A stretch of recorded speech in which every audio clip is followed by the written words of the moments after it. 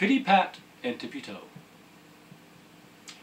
All day long they come and go, Pittypat and Tippytoe. Footprints up and down the hall, finger marks along the wall, telltale streaks upon the door.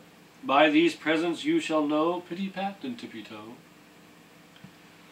How they riot at their play, and 12 times a day in they troop demanding bread, only buttered bread will do. And that butter must be spread inches thick with sugar too. Never yet have I said, no, Pittypat and Tippytoe. Sometimes there are griefs to soothe, sometimes ruffled brows to smooth. For, I much regret to say, Tippytoe and Pittypat sometimes interrupt their play with an internecine spat.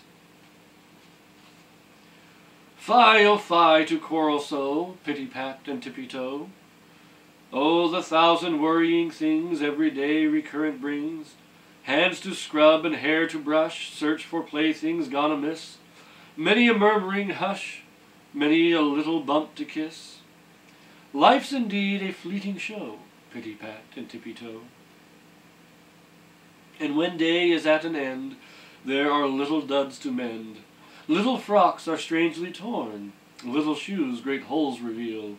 Little hose, but one day worn, rudely yawn at toe and heel. Who but you could work such woe, Pittypat and Tippytoe? But when comes this thought to me, some there are that childless be, stealing to their little beds, with a love I cannot speak. Tenderly I stroke their heads, fondly kiss each velvet cheek. God help those who do not know a Pittypat or Tippytoe.